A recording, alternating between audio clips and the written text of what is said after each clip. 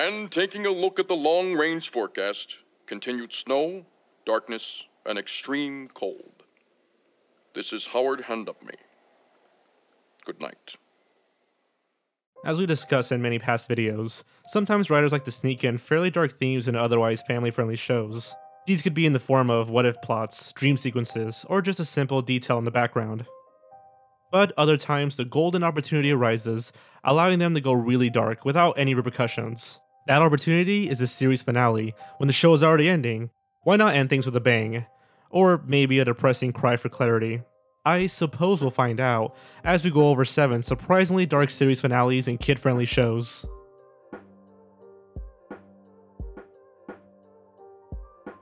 Eddie dreams up the entire show.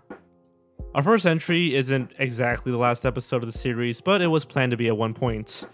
Take This Ed and Shove It, the final episode of the 4th season of Ed, Edd n Eddy, is about Eddie discovering that the kids of the cul-de-sac are getting older and are not interested in his usual shtick anymore.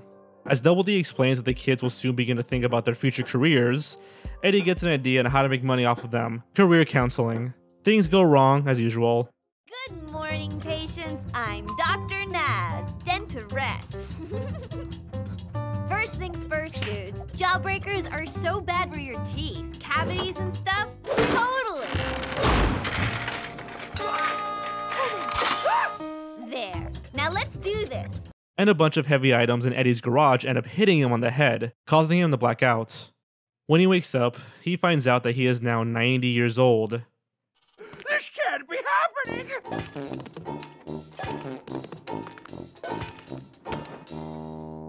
Loss of control is the first thing to go, Eddie! He runs around the cul-de-sac in horror, finding that each kid is now old and senile as well. He tracks down his old jawbreakers, believing them to be the key to his youth. Unfortunately, Ed sneezes on the jawbreakers, turning them to dust. Eddie repeatedly smacks himself with his cane, until he eventually wakes up as a kid again. But after attempting to eat the jawbreaker, he wakes up in his old body. It seems you dozed off again there, Eddie. You were recounting yet another humorous story from our past when we were children. It was all just stories? Memories from the past? We really are old! Revealing the entire sequence, the entire show maybe, to all just be a dream. This episode was intended to be the series finale, but due to the show's massive popularity, it was renewed for 2 more seasons and a TV movie. There are a few deleted scenes that can be found online that hint at a more darker series finale. In the initial version of the scenes where Eddie discovers that he's become an old man, he believes it to just be a joke, like in the old cartoons. However, he begins to panic when he realizes that it's not a joke, and he pleads for Mr. Antonucci to wake him up. Mr. Antonucci is referring to Danny Antonucci, the creator of the series, and when he doesn't reply, Eddie begins to freak out. Okay, you can wake me up now, Mr. Cartoon Director. Hey, Antonucci, wake me up!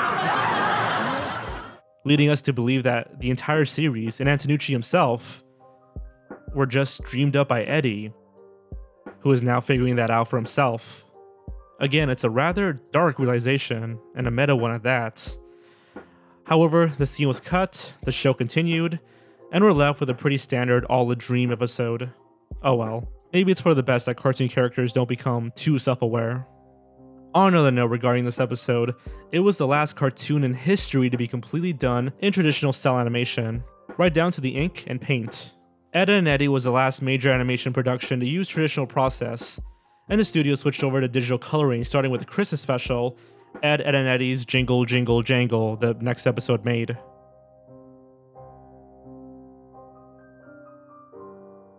The Power Rangers are defeated, and Zordon is kidnapped. Our next entry is sort of an exception. While it is technically the series finale, it leads directly into the next series, continuing the story and wrapping up any dark cliffhangers that this series ends on. The Power Rangers franchise is known for changing the title of the show each season, while still technically being one ongoing series. Things get a bit dire in the series finale of Power Rangers Turbo, titled Chase into Space. This episode set up the final season in the original Power Rangers saga, named the Zordon era by fans. This encompasses Mighty Morphin Power Rangers, Mighty Morphin Alien Rangers, Power Rangers Zeo, Power Rangers Turbo, and Power Rangers in Space. Usually in shows like Power Rangers, we expect the heroes to come out on top, and in the end defeat the bad guy, especially when looking at something like a series finale. However, this is just not the case this time. Divatox, the main antagonist of Turbo, has hired a monstrous being known as Goldgoyle to destroy the Turbo Megazord, and he actually does. He completely destroys the thing, the most powerful Zord of all time. Luckily, the Megazord is able to destroy Goldgoyle in a last-minute effort, but the Power Rangers' victory is anything but joyful. They are powerless and have lost one of the few things that gave them an upper hand. To make matters worse, they learn that their mentor and leader, Zordon, has been defeated and kidnapped.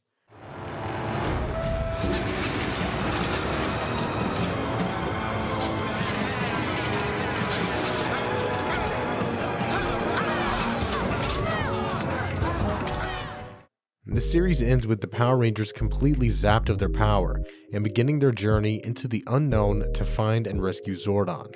This is a rather dark ending for an otherwise action-packed kids show full of over-the-top villains and clear merchandising tie-ins. The heroes that should always win didn't. The Power Rangers are gone, their giant robot is destroyed, and their leader is missing. I guess they're just the Rangers now. Terra loses her memories. The series finale of the original Teen Titans is rather depressing.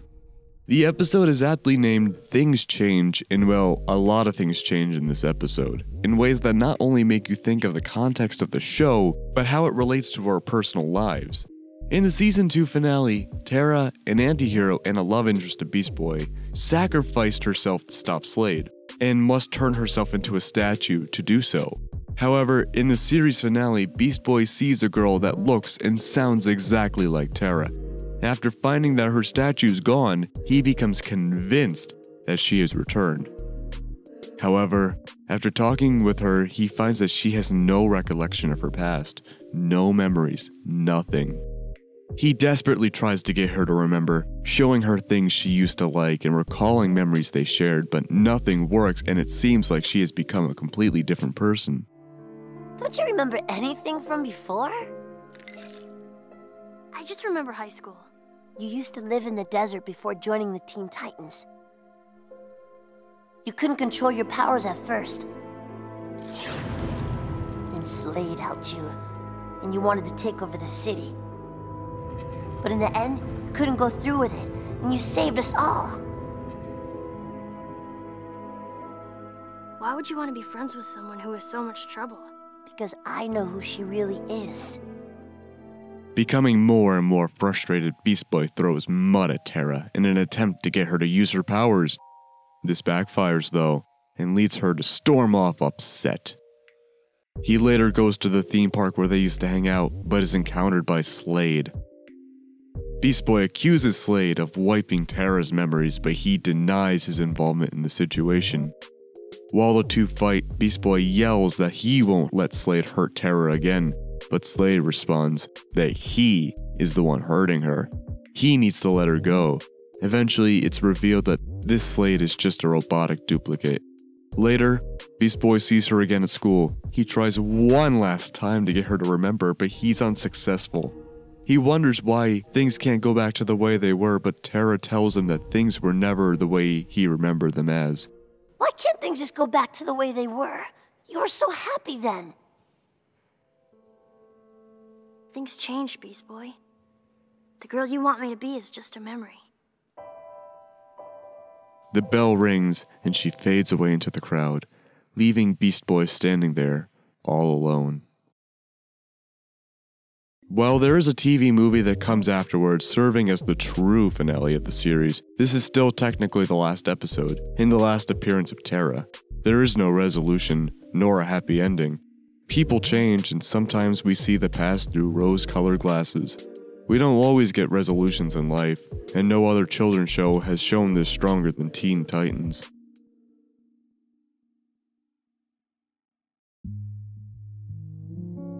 Scoutmaster Lumpus just turns out to be a random, insane man. Camp Lazlo was a weird show. Like, really weird. To be fair, most Cartoon Network shows in the 2000s were. I mean, these were the years that gave us Flapjack. But Camp Lazlo takes the cake with its strange, hilarious, and seriously messed up finale titled Lumpus's Last Stand. The episode starts out as silly as usual, with Scoutmaster Lumpus getting sick of doing laundry, and allowing all the campers to start painting on their clothes instead. It turns out that this is such a revolutionary idea that people start to award Lumpus. Some time travelers even arrive from 1,000 years in the future, claiming that this innovation, this idea of painting on your clothes, cured world hunger and brought about an era of peace. By freeing us from laundry, you gave us time to solve world hunger! And civilization has enjoyed a millennium of prosperity and enlightenment! Things seem almost too good to be true, and they are, because a rain cloud comes and washes away all the paint. Everyone leaves disgusted, and the time travelers become much skinnier, showing that their present time has changed as a result. And if that wasn't weird enough for a finale, things are about to get a whole lot weirder. An elderly version of Heifer from Rocko's Modern Life arrives with the cops at the camp, claiming that Lumpus had locked him away for the entire season and fooled everyone into believing that he was the real Scoutmaster. What? He's an imposter, a fake, and worse, he is no Scoutmaster of Camp Kidney!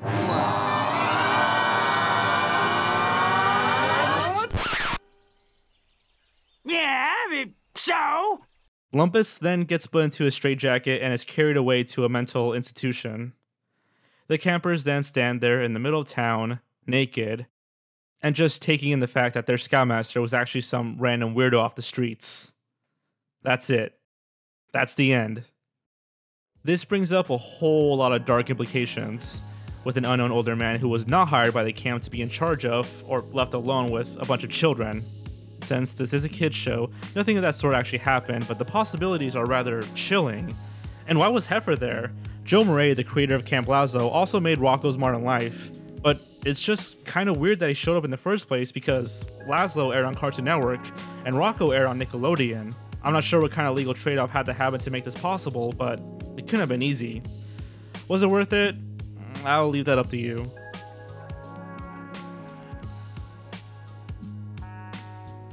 Alf gets taken away by the US military.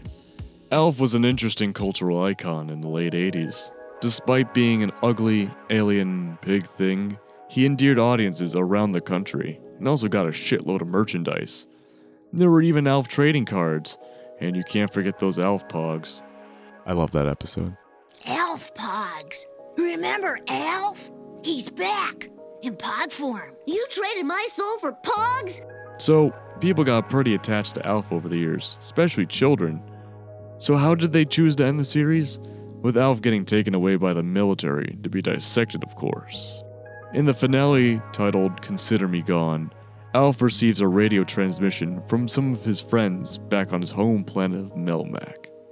They tell him that they've purchased a new planet and want his help in creating a new civilization there.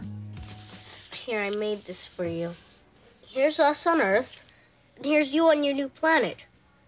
We're really not all that far away from each other. Thanks, B.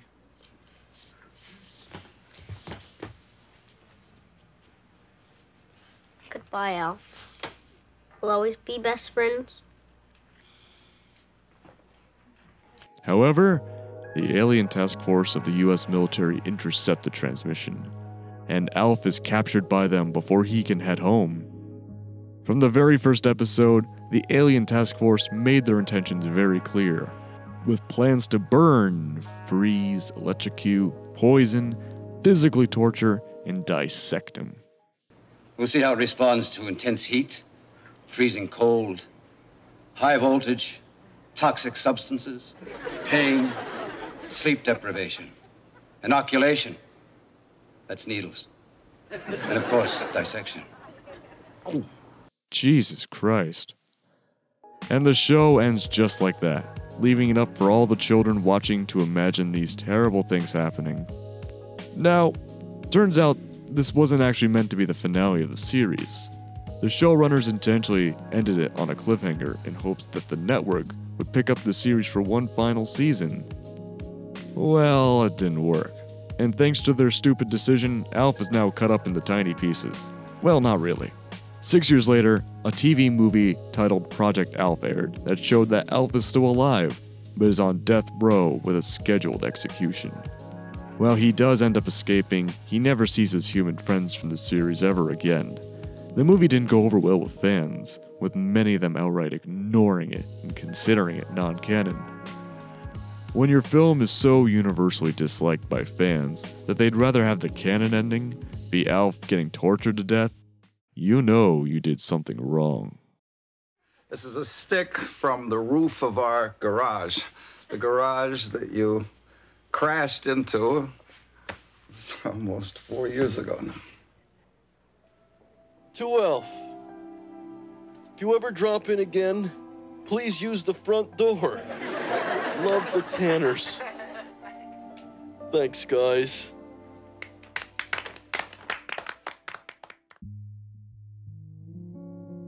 David and Lisa naturally die. If you grew up in the early 90s, then you may remember The World of David the Gnome. What, you don't? Well, that's okay, most people don't. The program was initially produced in Spain, with the English dub being produced by the Canadian company Cookie Jar Entertainment, and being released on Nickelodeon in 1987 as a part of their then new programming block, Nick Jr. The series follows two gnomes, David and his wife Lisa, and their good friend Swift the Fox. Their adventures are small and simple, and they usually spend their time repairing damages caused by humans and outsmarting nasty trolls. Also gnomes have the power of mind control and telepathy, so they have that going for them too. David and Lisa spent their days making new friends and helping those in need, right up until the end of the series where they both die. Yep, the two main characters die at the end of this Nick Jr. show. In the episode titled The Mountains of Beyond, David and Lisa prepare to travel up into the mountains as they realize that their time on Earth is coming to an end. You see, gnomes can only live to be 400, and David and Lisa are both 399 years old throughout the series, with their imminent birthdays coming up around the finale. They bid a sorrowful farewell to all their animal friends and set off with Swift, traveling with them. However, when they reach the base of the mountain, they tell Swift that he cannot climb the mountain with them, and that they must say goodbye there. Well, Swift, old friend, I'm afraid the time has come for us to part. We've been through so much together, you and I, good times and bad. And you were always there to carry me out of danger. I love you very much, Swift. They make it to the top of the mountain and pass away in each other's arms as their bodies turn into apple trees. Swift heads down the mountain, heartbroken and alone. Farewell, my dear David, my husband, my love. Farewell, my beloved. I thank you for all the love you've given me. While it's important that children know that every living thing must eventually die, perhaps a show about a happy gnome and a fox isn't the best way to show it, especially when said gnome is holding his wife with tears in his eyes, repeatedly saying, "It's time."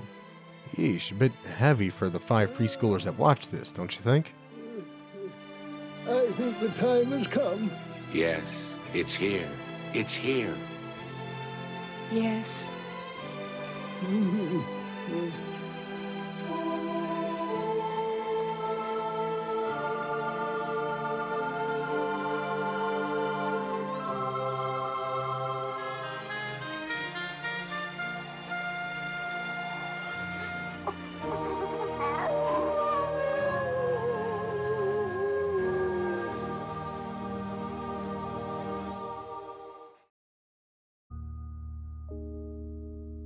Everyone fucking dies in Dinosaurs. We've covered some pretty dark series finales so far, dealing with death, losing those around you, and existential crisis. But how about one that deals with all three and then some? If you're into that, then look no further than the series finale for Dinosaurs. The show is a parody of human life, showing dinosaurs living in suburbia in a live-action sitcom. Yeah, live action. The entire show was done with puppets created by the Jim Henson Company and was conceived right before his death. Many were reportedly freaked out by these puppets, and rightfully so. While they are pretty uncomfortable to look at, they were another technical marvel made possible by Jim Henson, with all the facial movements of the dinosaurs being controlled by a series of animatronics. So how exactly would one end a family-friendly series about dinosaurs? Could you just let them live and let the inevitable rise of death of the species go by unmentioned? Of course not. We gotta kill them off. In the series finale Changing Nature, the main dinosaur family, the Sinklars, are having a picnic awaiting the return of the bunch beetles. Well, Katie, it's mere moments until the bunch beetles return in what can only be described as a spectacular panoply of color. Bunch beetles eat those pesky cider poppies that grow so abundantly this time of year. However, the beetles don't return, as a plastic fruit factory has been built over top of their breeding grounds. And without the beetles in the ecosystem, the vines that the beetles ate begin to overgrow, and the whole planet begins to fall out of line. So in an effort to stop the vines, the dinosaurs kill off all plant life on the planet. Then, in an effort to revive the plants, they drop bombs in the volcanoes hoping that rain clouds will form. Well, that whole plan backfires and causes the beginning of the Ice Age. We then get treated to the final scene of the series, where the family sits around in winter coats, desperately trying to get warm. The father, Earl, apologizes to his family, saying that he shouldn't have taken nature for granted. The family accepts their fate and stays together until the end, as the snow continues to fall outside. So yeah, that's Dinosaurs, everybody. The episode plays this completely straight and doesn't cheapen the experience with any jokes. They are committed here, and it shows. The chilling nature of this episode doesn't just come from the context of the show, but also the implications it has on the human race. When the baby dinosaur asks his father what's going to happen, he says, "Dinosaurs have been on this earth for 150 million years, and it's not like we're going to just disappear." Except they do, and the same exact thing could happen to us if we're not careful. This is a cautionary tale showing that there was a race of intelligent beings on this planet before us, and they died out because they took it for granted, and we're no different. And if we allow history to repeat itself, well then we have nobody to blame but ourselves. Now obviously dinosaurs didn't cause the Ice Age and they weren't living in suburban homes having cookouts, but the message is still clear. Don't fuck with nature.